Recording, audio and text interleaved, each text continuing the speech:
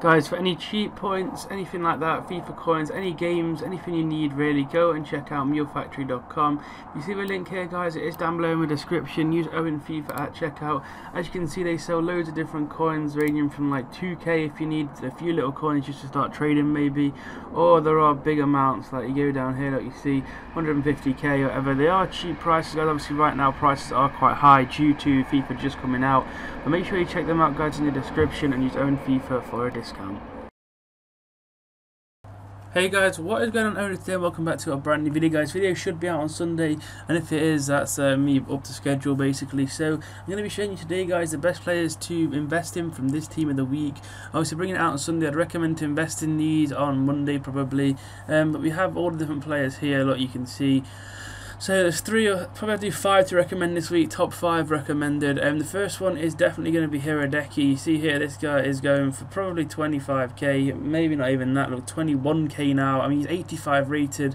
Basically, all I'm thinking is for SBC'S, this guy is going to be, he's even below that, he's 19k now.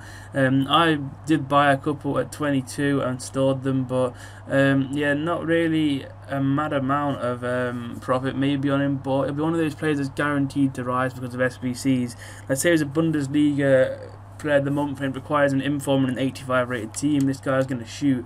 That's the first one. For me, the second one, it was a bit of a risky one, this Jorginho, but the guy is literally 20k and you can't really go wrong. He's not incredible stats wise, but he'll get used in teams just because he's prem and an inform, and he is quite high rated. Like, you can't go wrong with players like this. I mean, they're just really, really good value. And obviously, if you're patient enough, time goes on, they get really rare, and obviously they rise up an awful lot. The third one for me, it was definitely Bergwijn. This guy's been really changing around in price quite a lot, but he seems to have settled now at around 28k. He was about 30, high 30s the other day.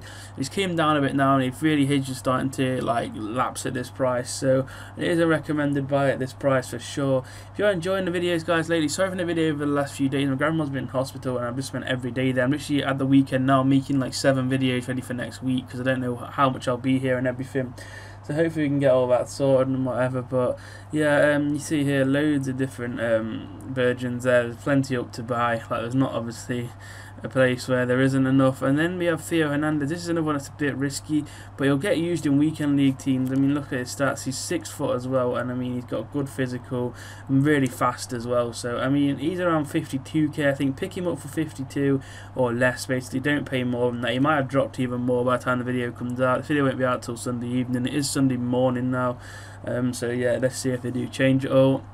Then another one that is risk-free for me is Wesley, because he's quite high rated, he's prem, and he's about 14k. You can't really lose on him, and his stats, he looks like a flipping animal, to be honest. I mean, I think he'll get used. It's just a shame about his week for only being 3 in skill. If it was 4-4, it'd be absolutely like free money.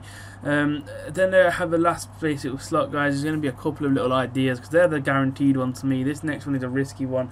I'm going to give you 2 actually, basically. Semedo is a risky one because he's so expensive. Like, say if somebody else gets an inform from BBVA, is going to make him probably drop, so that's a risky one for me. I maybe stay away from that one, but for me, I mean, Immobile again is too expensive. Like, he's not an 80k player for me. Plea would be the one that I went with. He's literally 20k and maybe even less, 16k, and I mean, he has 4-star skills, he's 5'11", he's decent pace. I mean, he's got incredible everything else, sort of dribbling, passing, he's got everything really. You play him as a cam, striker, centre forward, so he'd be the one that I went and picked up, guys. I hope you have enjoyed this video. I mean, if you've got any more questions down below, put them in the comments, or follow me on Twitter and ask me questions over there. I do try and reply to everything. But yeah, thanks for watching, guys. I'll see you all next time with a brand new